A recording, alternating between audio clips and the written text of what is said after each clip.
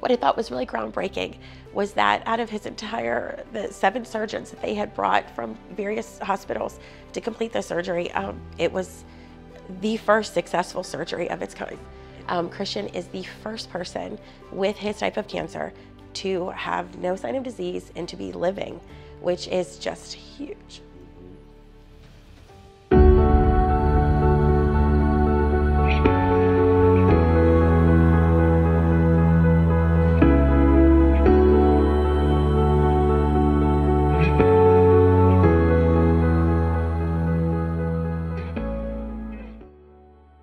Hi, I'm Tegan Herrera, my husband Jose Herrera, and we have 5 little kiddos.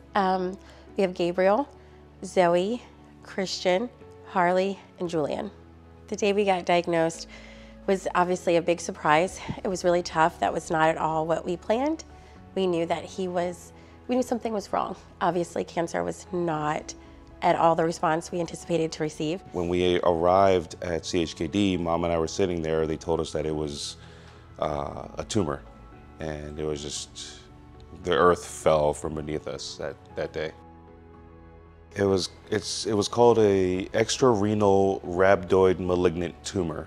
And it wrapped around his heart, the left airway to his lung, and his esophagus. Christian's type of cancer, he is the 25th known case of his cancer, which is amazing in itself, but also had limited resources. Everything that we are receiving from oncologists and specialists is just educated guesses. Something that really stuck with me that I thought was great was when we did go to Duke for his surgery, they were very open that the surgery was going to be successful in the nature that it would give him more time. We were not going to be able to get it out. We were not going to obviously be no sign of disease. He still had a terminal diagnosis. We were just buying time. And after a 14-hour surgery, Christian, his tumor was removed fully intact, which had never been done. And so they, of course, asked us, like, can we have this tumor? We need to learn more. What can we do? And of course, by all means. And so what I thought was really groundbreaking was that out of the 7 surgeons that they had brought from various hospitals to complete the surgery, it was the first successful surgery of its kind. Christian is the first person with his type of cancer to have no sign of disease and to be living, which is just huge. I think the new normal was definitely an evolution of what we used to have as normal, because nothing stopped here at home. Everything had to continue with the rest of his siblings and school and work. So I think it's an evolved normal Yes. At this point. And for me as mom, I feel like the new normal was really trying to find a way to kind of coexist with some of his limitations. He now has some physical limitations, the emotional side of it, re-entering school and home after being away for 9 months. That was kind of difficult. And then knowing that it's still an ongoing evolution, like he has another surgery on Friday. So we're just trying to kind of take it day by day, and we just accept the challenges that come with the downside of some of his treatment. But all in all, really tried to get him back into normalcy, school, a few chores, things just to make him feel as typical as he can. I think some things that people may not know about our journey as a family, I think the biggest one is realizing that while he survived, it still has lifelong effects that you have to kind of nurture and resolve. Like I said, just physical limitations or even the emotional aspect. A lot of things that I think myself and other people wouldn't necessarily realize as well is, like Jose said, that everything within a home still continues to go, even though your time with him is kind of still, and we lived in 4 different hospitals over a 9-month period, and we still had other kids to take care of. You still have bills, you still have house chores, and trying to take care of yourself, which seemed impossible. And so I feel like that is a challenge that I think that most don't necessarily recognize once you get we're all clear. But yeah, it's all the background stuff. It's all the rebuilding of home, the restructuring of home, and learning who Christian is, or who Christian has grown into it, after treatment, because it took a toll on him, and all the rest of us. I think some of the highs were a lot of one-on-one time with Christian, which in a family of 5, that's hard to come by, or with 5 kids.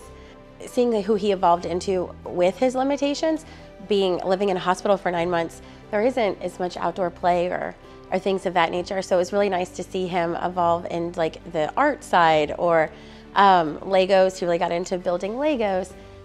Some of the lows were obvious. Not breathing fresh air. We weren't able to leave his room. Like that was hard. It was hard to get laughs or smiles, from him.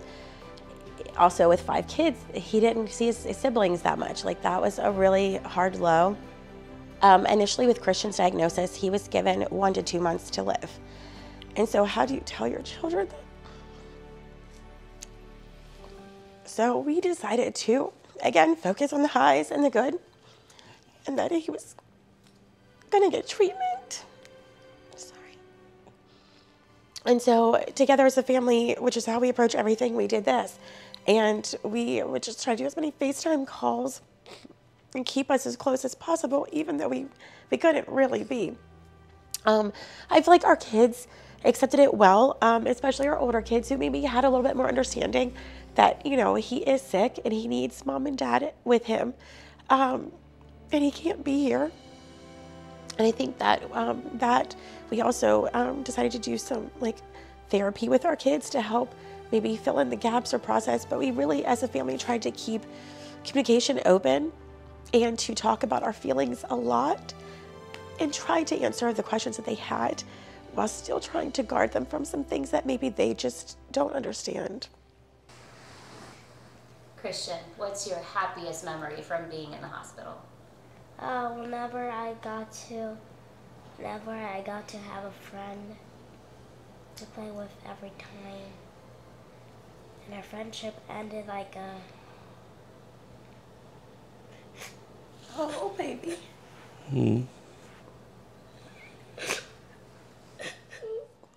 I would say as a parent, that was hard to watch. You don't realize when you're living in a hospital, there's no friends. And when you're a child, friendships are so important. And when he got to a part of his care, we were talking with doctors, okay, well, they're both essentially have a terminal diagnosis. Why can't they be friends? Why can't they see each other? And they were concerned about germs and things of that nature, so we understood. Eventually it evolved to them being able to play in the playroom, kind of parallel playing. And so you didn't realize, as much as you try to be there for them, they still need a friend. We received our Rock Salad Ready bag as soon as we were admitted and we were transferred to the cancer oncology floor.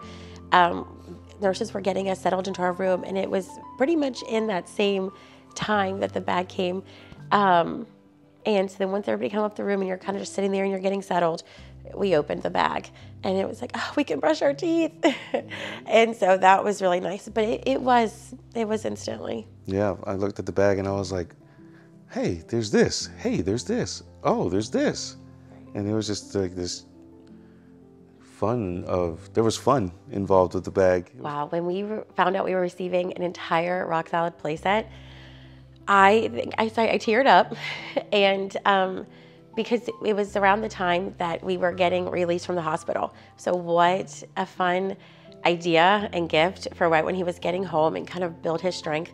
And because we were immune compromised, he couldn't go to a park, he couldn't play with other people. We even had to wear masks with his siblings. So this was a way for him to get that normalcy back and get the energy out without being compromised, without having that worry. And it was just so generous as a mom with 5 kids who we've never even had a playset. It was our first. And so it was super exciting, and I couldn't wait for him to get out of the hospital and to be able to see such a gift. Yeah, it was, when I was given the information about how everything would kind of transpire with the playset, like the build out and everybody coming over, I didn't expect quite the turnout that we had. And it was a little dreary first thing in the morning, but then that sky opened right up and it was just a big blue sky. And it was awesome. Christian even went outside and put one of the first screws into the play set to start building it up. And I have a video of you doing that. And like he took the power tool and just put the screw right in. And there were days that he was just wiped. That he had no energy, no want to do anything. That he didn't feel like getting up out of off the couch or out of bed, and he was just exhausted just from everything that was going on. So having it in the backyard, it was really easy and accessible for him, and that was awesome. That was one of the better parts of it too. Currently, Christian is completed all of his radiation, his chemotherapy. With the type of cancer that Christian has or had, he'll never be considered in remission. He was just considered no sign of disease. And so that is a great stage to be in. So he currently will get full body scans every month at CHKD for the foreseeable future, just to make sure that nothing comes back, because it's a very aggressive type of cancer. So we are considered no sign of disease. I am 7 years old. And what grade are you in? 2nd grade. What are some things you like to do? Let's see, I like to make YouTube videos, draw, play my toys, and like to sleep. My favorite superhero is Spider-Man. Why is Spider-Man your favorite hero? Because he has like a lot of different, like, versions of him. Yeah, and I really like how he saves the world. And I wish I want to have like a superpower like him. I think what I'm most looking forward to is being able to kind of close this chapter and not let it be an identifier of him or what we've been through. Just to live with more purpose, and that's what I'm looking forward to.